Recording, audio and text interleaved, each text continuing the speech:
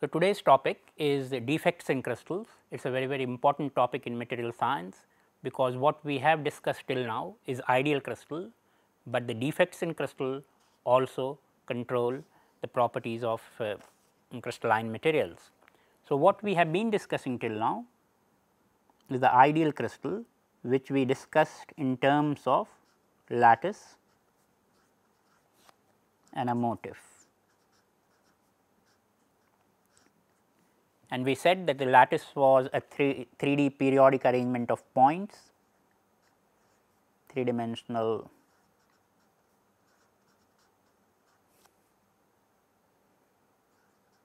periodic arrangement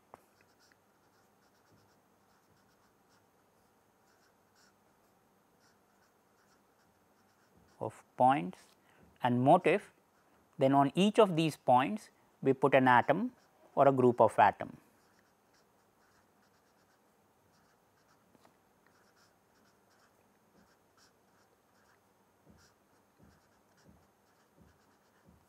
Atom associated with each lattice point.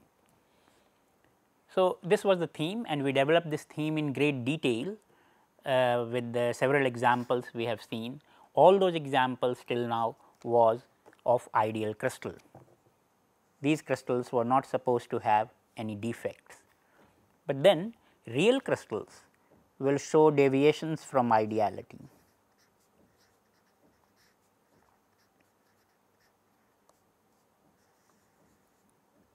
Real crystals will exhibit deviations from ideality.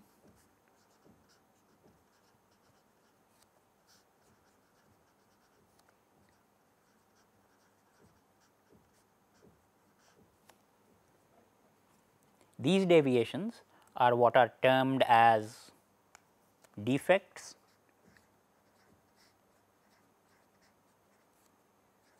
or imperfections.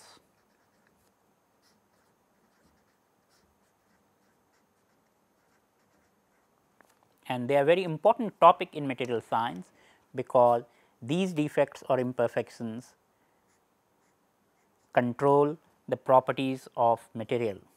So, they are very important in controlling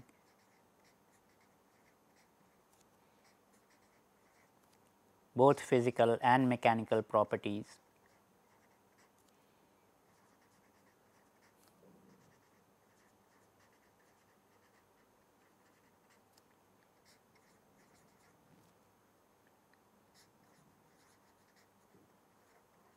mechanical properties. So, it is important to have a serious study of defects in crystal. Of course, to study the defect, why we spent a considerable amount of time in ideal crystal is that defect can always be with respect to deviation from ideality. So, we have to know what ideal structure we are talking about, then only we can talk about the defect or structure, defect in the structure.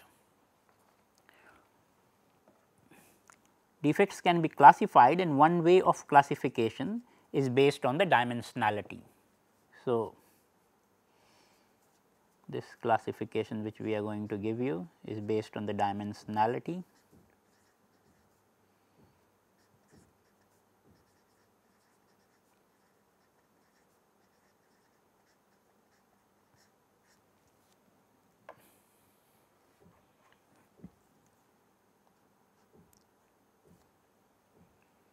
So, we can have 0 dimensional,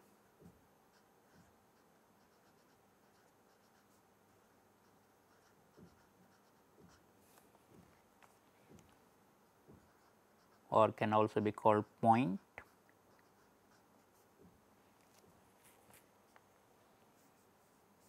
zero dimensional or point defects.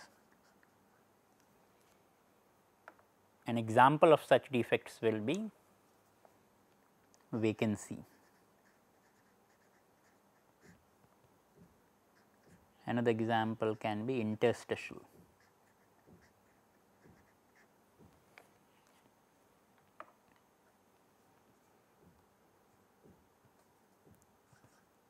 We can have one dimensional,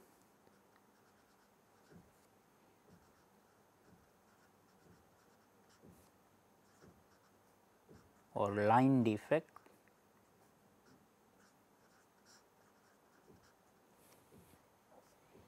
and the example will be dislocation.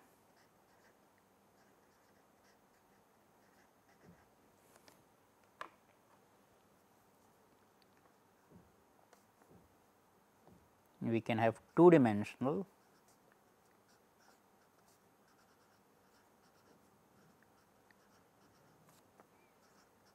or surface defect,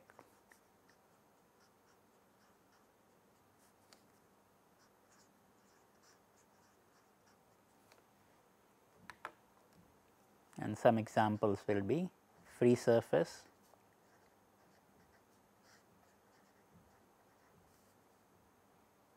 grain boundary,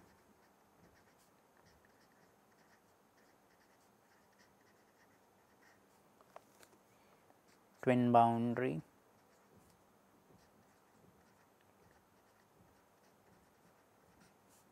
stacking fault,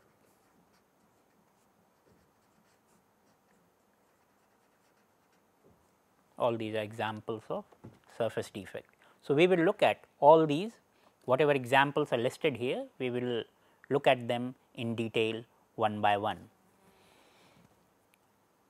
One may think that why the crystals are not ideal, why do they have defect? First of all, one defect, this free surface, will always be present in the crystal, because our crystals are finite, and the definition of periodicity requires an infinite crystal. Since all lattice points have to be identical, there cannot be any surface. So, the very fact that the crystal is bounded by a surface, because our real crystals will always be a finite crystal. So, it will have a boundary line, and that boundary or the external surface, that is why we are calling it a defect, because it may appear that why should be a free surface a defect.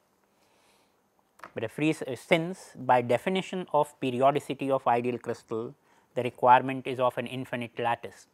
So, only an infinite lattice can be an ideal lattice. Any boundary will break the periodicity, and free surface breaks this periodicity, and so the free surface, or sometimes called external surface, will always be present in any crystal. However perfect it is internally, this external surface will always be present in a real crystal. So, we will now look at one by one these defects as we go along.